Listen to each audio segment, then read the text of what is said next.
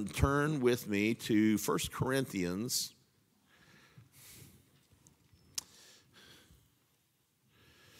And 1 Corinthians chapter 15.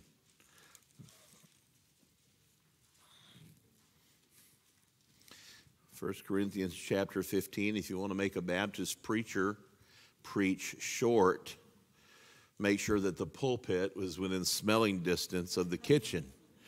And that'll shorten it by at least a point and a half and one poem. Amen? Those just won't seem important as I get preaching and get more and more hungry. 1 Corinthians chapter 15, beginning in verse number 12. I want to read actually a few verses, quite a few verses of Scripture, but they're all meaningful and important for us this morning. So if you'll follow along, I'll begin reading in 1 Corinthians 15 and verse number 12. Now, if Christ be preached that he rose from the dead, how say some among you that there is no resurrection of the dead? But if there be no resurrection of the dead, then is Christ not risen? And if Christ be not risen, then is our preaching vain, and your faith is also vain. Yea, and we are found false witnesses of God, because we have testified of God that he raised up Christ, whom he raised not up, if so be that the dead rise not. For if the dead rise not, then is not Christ raised. And if Christ be not raised, your faith is vain. Ye are yet in your sins. And then they also which are fallen asleep in Christ are perished. If in this life only we have hope in Christ, we are of all men most miserable. But now is Christ risen from the dead, and become the firstfruits of them that slept. For since by man came death, by man came also the resurrection of the dead. For as in Adam all die, even so in Christ shall all be made alive. But every man in his own order, Christ the firstfruits, afterward they that are Christ's at his coming. Then cometh the end, when he shall have delivered up the kingdom to God, even the Father, when he shall have put down all rule and all authority and power, for he must reign till he hath put all his enemies under his feet. The last enemy that shall be destroyed is death. Father, I pray that you would help us to try our best to let some of this truth sink in. It's higher than we can reach. It's deeper than we can dive. It is more than we can fully understand. But I pray that we will let some more of this seep into our consciousness, that we might be more and more sure and reassured and firm in our faith in the risen Savior. And Father, help us to understand the importance of it. In Jesus' name I pray. Amen. As they ate that first resurrection day, you find that Jesus sits down with his disciples. They're still in somewhat of a shock that Jesus has risen. And as they ate together, as a matter of fact, let's look over at Luke chapter 24. Let's go there first here. Before I'm just starting to get ahead of myself a little bit. Luke chapter 24. I told you I can smell the food, and I start getting ahead of myself a little bit. Luke chapter 24. And look in verse 44 down through verse 48. The Bible says in verse 44, and he said unto them, these are the words which I spake unto you while I was yet with you, that all things must be fulfilled, which were written in the law of Moses and in the prophets and in the Psalms concerning me. If you don't understand it, let me point it out. If you didn't catch it, let me point it out. When he says the law of Moses and the prophets and the Psalms, that's the Old Testament. And which is the Bible that they had. The New Testament had not been written yet. They had the Old Testament, which was the law, the prophets, and the Psalms. And so he said, they testify of Jesus Christ. There is an Old and a New Testament, an Old Covenant and a New Covenant. The Old Covenant that God made with the nation of Israel, the New Covenant wherein we stand, which is mentioned in the Old Testament when the Lord said, I'll make a new covenant with you, not like the old covenant from the mountain. This covenant is going to be a covenant of faith. And he talks about that in the Old Testament. We think it's something that just kind of happened. But there is one Savior, Jesus Christ. And so the Bible says here, he opened their understanding in verse number 45. Then opened he their understanding that they might understand the Scriptures, and said unto them, thus it is written, and thus it behooved Christ to suffer and to rise from the dead the third day, and that repentance and remission of sins should be preached in his name among all nations, beginning at Jerusalem, and ye are witnesses of these things. I want you to see before we get off track here again, notice that the gospel has always been intended to reach to all nations. It's to the Jew first, then also to the Gentile. And so we have here that he mentions, he says, this was always the plan, that Christ would suffer, that he would die, and rise again the third day. And then once that happened, repentance and remission of sins should be preached, notice, among all nations, beginning at Jerusalem. Among all nations, beginning at Jerusalem. As Jesus sat down to eat with the disciples that first resurrection day, he said, pass the broiled fish. I'm not making that up. It's in the Bible. Pass the broiled fish. Pretty sure it was walleye. Just my study of the Greek, right? But anyway, no, it was not. But he said, pass the broiled fish, and he ate with them, and they were astonished, and he began to teach them and talk to them and help their understanding the things that he had been telling them that they did not comprehend. Now he, the risen Christ, is sitting in front of them as their instructor and said, remember what I said to you. Remember what I taught you. And their understanding begins to come alive. They begin to comprehend what before was incomprehensible because they had nothing to go by.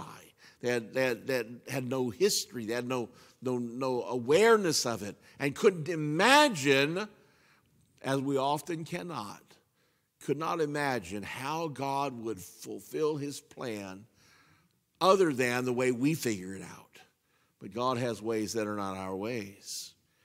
And so when you put these together, as Jesus sat, they had been called, the disciples had been called to be witnesses of these things. And witnesses does not, we think of witnesses as someone who just observes something that happened.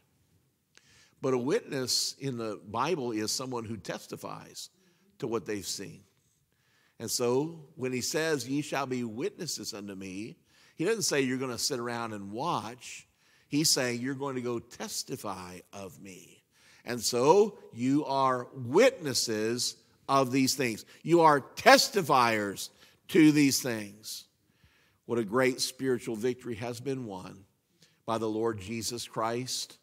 When he came out of the grave, he won the victory. And they were supposed to go then and tell the story to the world. We are still to be doing that.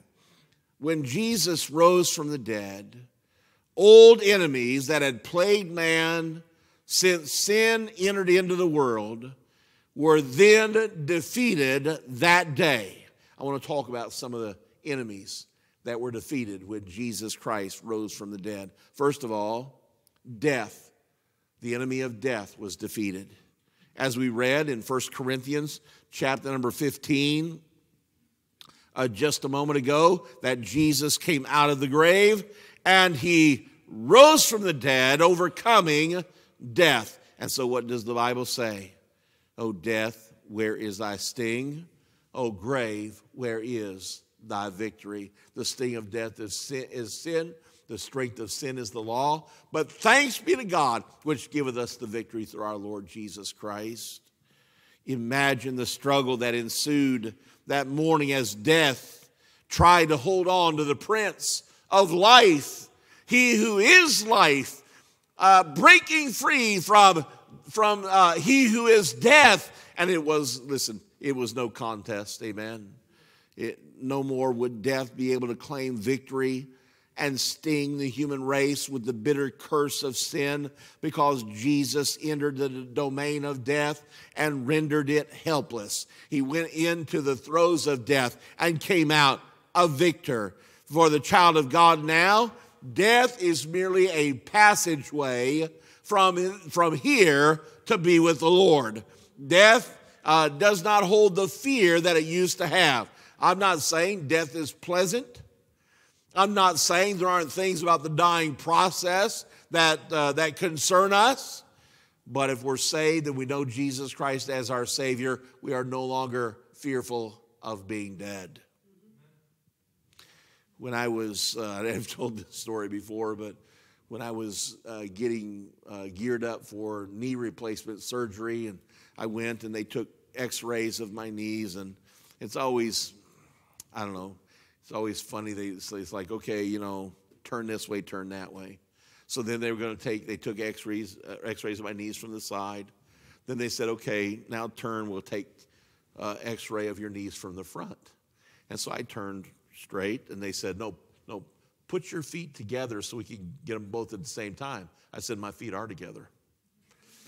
And they said, we've never had somebody that we couldn't get both knees on the same screen.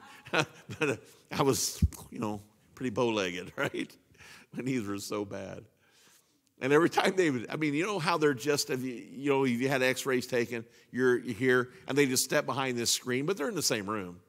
Okay, so the technician is there, and you can hear, and then you hear the technician go, oh, my word. I'm like, I can hear you. It's like, oops. And so, okay, well, here, we'll take this one. Good grief. Still hearing you? I remember the surgeon came in, and he's looked at the x-rays, and he said, how do you walk? I said, it only hurts when I breathe. And he said, what do you mean? I said, when I stop breathing, it will stop hurting. He's not getting it. He said, are you suicidal? I said, no, it's worse. I said, I'm a Christian. And I said, when I stop breathing, I'm going to be with God.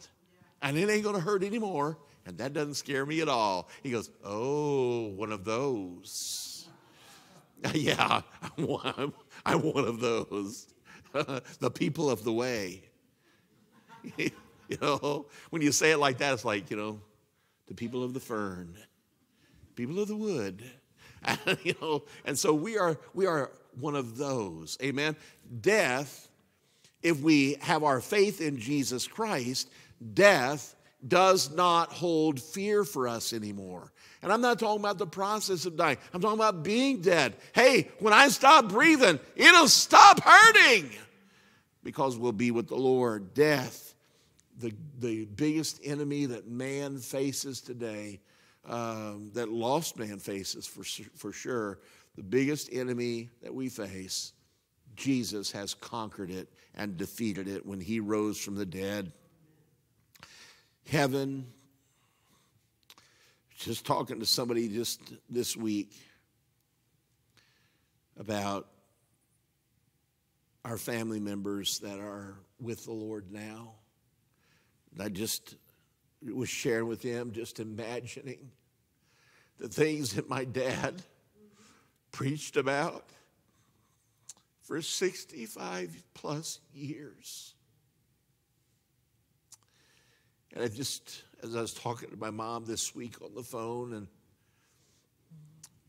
and I was saying, all those things he preached about for over 65 years, and now he's seeing them. But I think he's now looking and saying, I didn't do it justice. I didn't imagine far enough. I didn't go high enough, because it's better than I ever thought it was. Oh, listen, when we have our faith in Jesus Christ, we do not have to fear what lies beyond the door of death, because it is simply a door into heavenly splendor with Christ, where every tear is wiped away, where the saints of God are in the presence of our Savior continually. 2 Corinthians 5 and verse number 8. 2 Corinthians 5 and verse number 8. The Bible says, we are confident, I say, and willing rather to be absent from the body and to be, say it with me, present with the Lord. Oh, how important it is for us to understand that. It also is back in our text in chapter 15 of 1 Corinthians and verse number 26. And the Bible says, the last enemy that shall be destroyed is death. Last enemy that shall be destroyed is death. Same chapter, verses 54 through 57. I mentioned it just a minute ago, part of it. So when this corruptible shall have put on incorruption, and this mortal shall have put on immortality, then shall be brought to pass the saying that is written, O death, or death is swallowed up in victory. O death, where is thy sting? Grave, where is thy victory? The sting of death is sin, the strength of sin is the law. But thanks be to God, which giveth us the victory through our Lord Jesus Christ. Death is defeated. Secondly, let me say that hell is defeated. When Jesus entered death for mankind, the Bible talks about the fact that he descended into the heart of the earth. The Bible says there he preached to those that were captive. And when he came out, the Bible describes it, and it quotes part of the Psalms, saying he led captivity captive. In other words, he took that which was captive and released it, or took it into his possession. And so those that were waiting for the resurrection, he led them. Luke 16. We're not going to probably read all these, but look at Luke 16.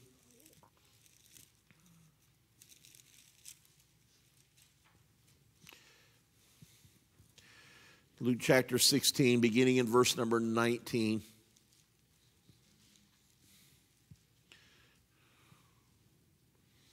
It's hard to find a place to stop, but we'll just see how it goes here.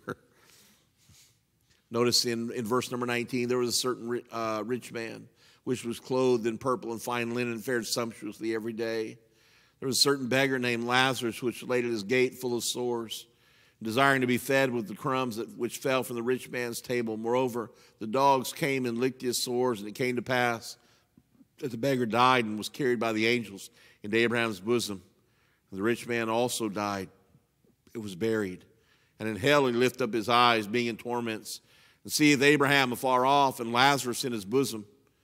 And he cried and said, Father Abraham, have mercy on me, and send Lazarus, that he may dip the tip of his finger in water, and cool my tongue, for I am tormented in this flame. But Abraham said, Son, remember that thou in thy lifetime receivest thy good things, likewise Lazarus evil things. But now he is comforted, and thou art tormented. And beside all this, between us and you, there is a great gulf fixed, so that they which would pass from hence to you cannot, neither can they pass to us that would come from thence. Then he said, I pray thee, therefore, Father, that thou wouldest send him unto my father's house. For I have 5 brethren, that he may testify unto them, lest they also come into this place of torment. Abraham saith unto him, They have Moses and the prophets. And again, what is that? Old Testament. They have Moses and the prophets. Let them hear them. And he say, Nay, Father Abraham, but if one went unto them from the dead, they will repent. And he said unto him, if they hear not Moses and the prophets, neither will they be persuaded, though one rose from the dead. We know that. Matter of fact, a couple of weeks ago, we were in discussion after I had preached on the wheat and the tares, and I was talking to some of the men, and they said, so we can't really know who's in heaven because you sometimes can't tell the wheat from the tares. I said, well, there's no way for us to know positively, etc. And we don't know who's in hell. And the one man that brought the question up, he said, I was just thinking about my dad.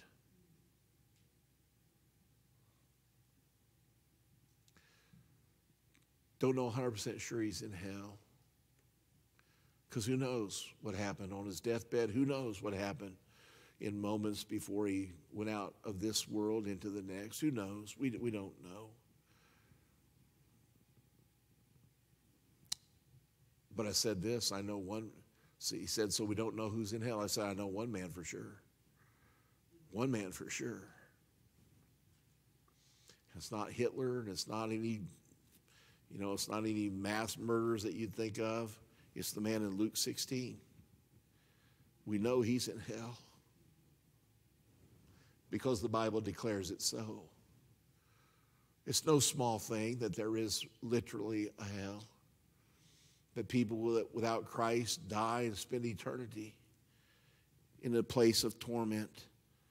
But I also want you to know that when Jesus came down, he proclaimed liberty. When he went down, he proclaimed liberty while his body was resting in the tomb, waiting for the resurrection. He himself, his spirit, was in the heart of the earth, proclaiming liberty to every person who had died, looking forward to his coming. And you find that in 1 Peter chapter 3. We won't take time to turn there. Then, when he arose from the dead, he ascended to his Father. And the Bible tells us that he took those souls with him in heaven. Now all those who believe in Jesus go directly there because Christ is there. Before Christ died, there was no death, burial, and resurrection yet. So they waited. But now, there's no more waiting. Willing rather to be absent from the body and to be present with the Lord. Ephesians 4:8-10. Let me hurriedly say, not only was death defeated, not only was hell defeated, but also the grave. All his life, man lives in fear of the moment when he'll lay down his body in death. That hole in the ground is nothing more than a place to wait for the resurrection of this old sin-cursed body. But when it comes out of the grave, it'll come out changed. It'll come out a glorified body in newness of life, literally, forever changed to be just like the Lord Jesus Christ. Instead of weeping, saints have reason to shout. Now, are we sad? We're sad. But we're not sad for them. We're not sad for them. We're sad for us. And then, let me say, sin was also defeated that day. Sin had been taken care of really 3 days earlier when Jesus Christ died on the cross, because at his death, he is the spotless, sinless Lamb of God, which takes away the sin of the world, as declared by John the Baptist. And so as John the Baptist declared, Jesus Christ died for the sins of the world. And when he died, the payment was made. But not only is he our perfect sin sacrifice, he's also our perfect high priest. And when he ascended to the Father, the Bible says, not without blood, he entered into the holy place not made with hands. And he presented his blood for us and defeated sin One, you see, a dead Savior can't save anybody. One who's alive can save all who will come to him by faith. Hebrews chapter 7. Hebrews chapter 7.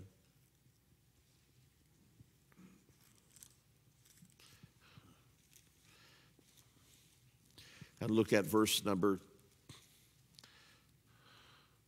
25. The Bible says in Hebrews 7:25, wherefore he is able also to save them to the uttermost that come unto God by him, seeing he ever liveth to make intercession for them. And he goes on and talks about he is our high priest who is holy, harmless, undefiled, separate from sinners, made higher than the heavens. He did not need to offer sacrifices daily because he is the eternal sacrifice. And so he is able to save all who come to him in faith. This is a big verse and a big promise. It promises great things to everyone who comes to him in faith. Sin does not have to defeat you. If you turn to Christ, he forgives your sin. I forget how it's worded right now, but Wilcox on the front sign out on the front of the church facing the highway. The price of your sin is death. The next line says, who is paying yours? Who is paying for yours? Third line says, Jesus offers. And how true that is. You can pay for your own sin by spending eternity in hell. But why would you?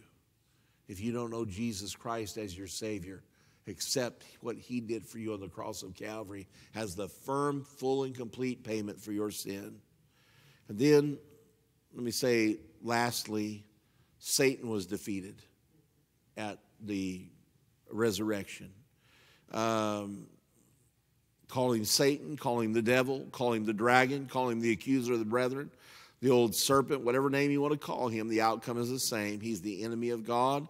He's the enemy of the people of God. He accuses the brethren of things. He goes before God daily trying to create havoc for us. He tried every way he could to short circuit Christ's plan to go to the cross, including the death of the babies in Bethlehem, the storm on the Sea of Galilee, the temptation in the wilderness, trying to get Jesus to stumble, the oppression in Gethsemane, all of these things. However, Jesus endured every one of them. He weathered every storm. He endured every temptation on his way to the cross to die for you and for me. When Jesus said, "It is finished," he did not simply mean life is over, my race is run. He meant the plan of salvation, the payment for it is now complete. He saw his power overcome what Satan had thrown at him. Satan witnessed the destruction of his own plan, and he is doomed eternally. Let's wrap this up by looking at Revelation. Enemies defeated at the resurrection, at the death, the burial, and the resurrection of Christ. Revelation chapter number 20.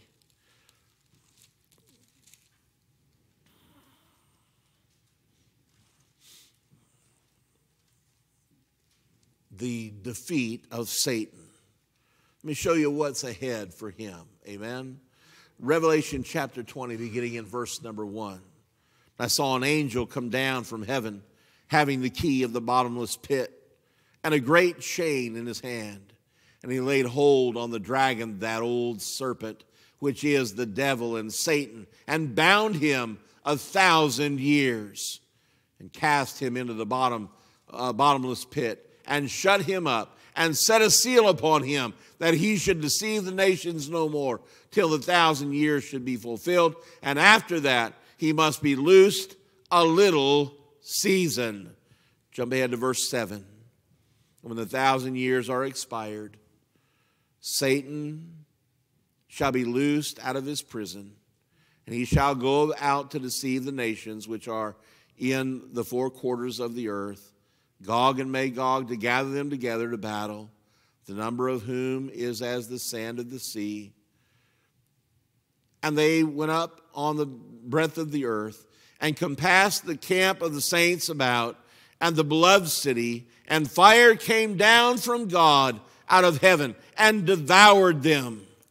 And the devil that deceived them was cast into the lake of fire and brimstone, where the beast and the false prophet are, and shall be tormented day and night forever and ever. End of story. He is a defeated enemy. He just has not yet had his final sentence instituted, but he is already defeated. Listen, people say, well, it doesn't matter about the resurrection. Oh, it matters. It definitely matters, because in the resurrection, we have the defeat of things that trouble man and afflict man, the defeat of death itself and hell, the defeat of the grave and sin, and then the enemy of the soul, Satan. We have victory through Jesus Christ. Father, I pray that you would help us, each one, to know for sure that we've put our faith and trust in Jesus Christ. We pray that if there's someone here that does not know Christ as Savior, that they will get saved today, realizing that there is no other way, there is no other help, there is no other hope, but in Christ is absolute hope.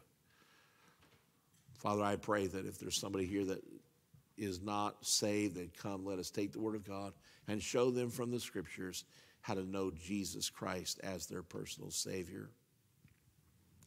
Lord, we are not fatalists. We are not suicidal. We are Christians. We are children of God, waiting for the redemption of the purchased possession. And Lord, we look forward to that time. God, I pray that we would do what Jesus said to those first disciples as he met with them that first resurrection day. Ye are witnesses of these things. Lord, help us then to be witnesses for a lost and dying world. As we have our heads bowed and our eyes closed, we stand to our feet.